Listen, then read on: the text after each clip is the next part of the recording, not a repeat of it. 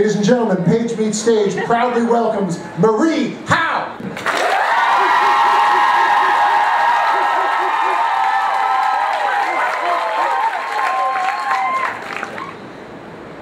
My friend Michael and I are walking home, arguing about the movie. He says that he believes a person can love someone and still be able to murder that person. I say, no. That's not love. That's attachment. Michael says, no, that's love. You can love someone, then come to a day when you're forced to think it's him or me, think me, and kill him. I say, then it's not love anymore. Michael says, it was love up till then, though. I say maybe we mean different things by the same word.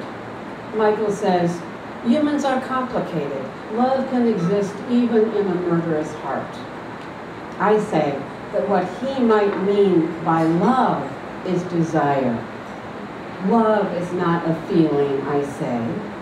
And Michael says, then, what is it? We're walking along West 16th Street, a clear, unclouded night. And I hear my voice repeating what I used to say to my husband. Love is action, I used to say, and say, and say to him. Simone Weil says that when you really love, you are able to look at someone you want to eat and not eat them.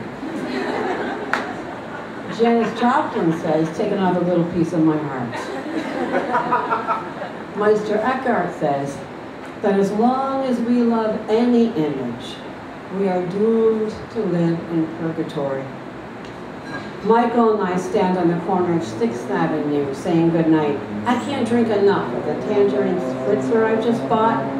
Again and again, I bring the cold can to my mouth and suck the stuff from the hole the flip-top made. What are you doing tomorrow? Michael says. But what I think he's saying is, you are too strict, Marie. You are a nun.